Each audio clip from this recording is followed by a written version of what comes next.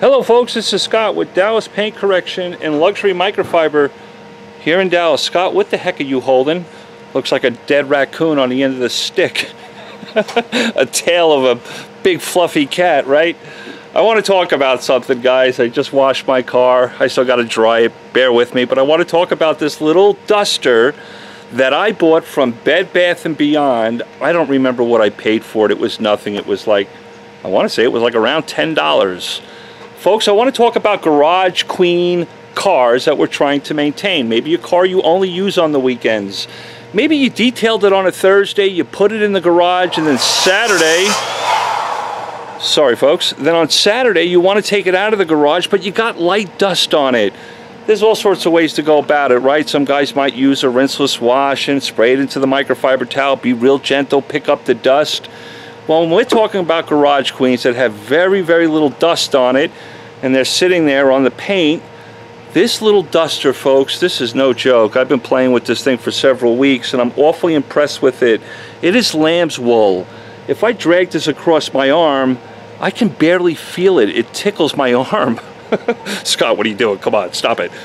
We have things like California dusters. You guys have probably seen these, right? A lot of people use them wrong. They'll lay them completely flat on the paint and kind of push the dust off. We don't want to do that with California dusters.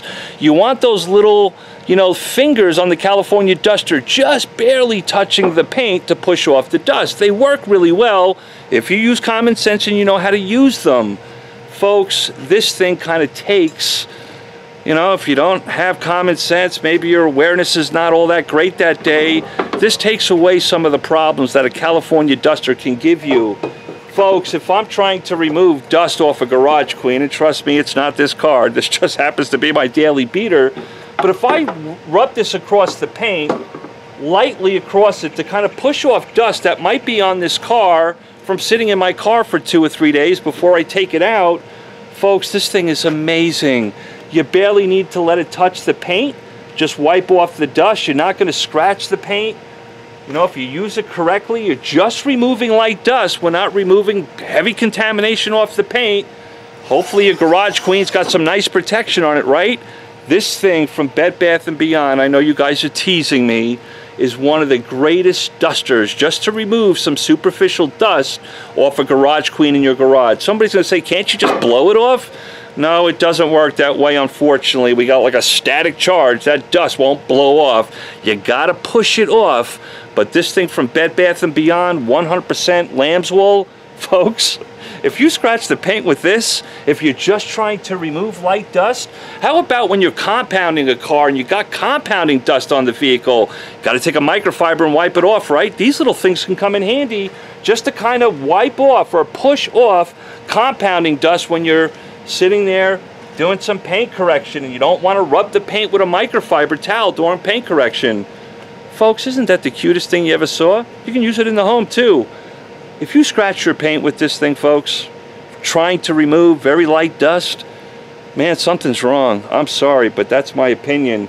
Even as I do it on this car that's completely dry, yes, it's got DPC shield on it, I can barely feel this thing gliding across the paint. A wash mitt is going to be more aggressive, even with a soap on it, than this little sucker right now. I'm not scratching the paint. I'm using a high level of awareness.